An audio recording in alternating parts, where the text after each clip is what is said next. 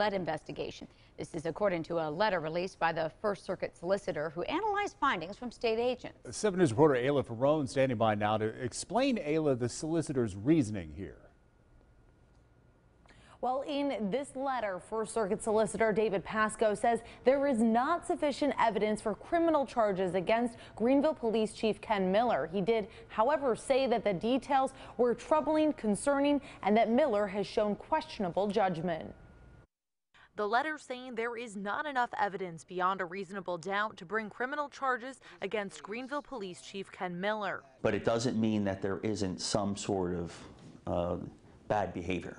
Attorney John Reckenbiel is not involved in the case, but says the letter speaks for itself.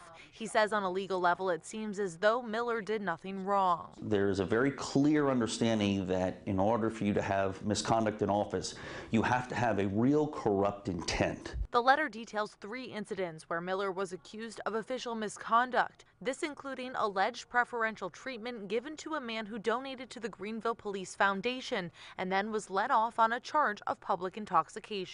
Even though it was dismissed via, inappropriate police action, the ultimate result of the fact that it would have been dismissed with the judge, I think, gave them the benefit. The city releasing a statement saying they have not yet seen the letter and, quote, until that happens and we have the opportunity to review and evaluate the information, we will be unable to comment further at this time. Reckenbiel says as far as trust from the community, the letter means something different. He says it shows that if you're a contributor to the police foundation, then you're above the law. That's where it really clearly comes down to as being very disturbing. He says the fact that the solicitor used words like troubling and concerning to describe Miller's actions is telling.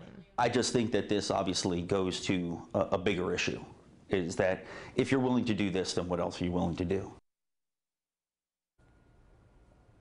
Now, also within this letter, it says that Miller provided false statements to SLED during that investigation, but the solicitor does explain that here in South Carolina, that is not a crime. I also did reach out to the Greenville Police Foundation for a comment and did not hear back. I'm live in studio, Ayla Ferrone, 7 News.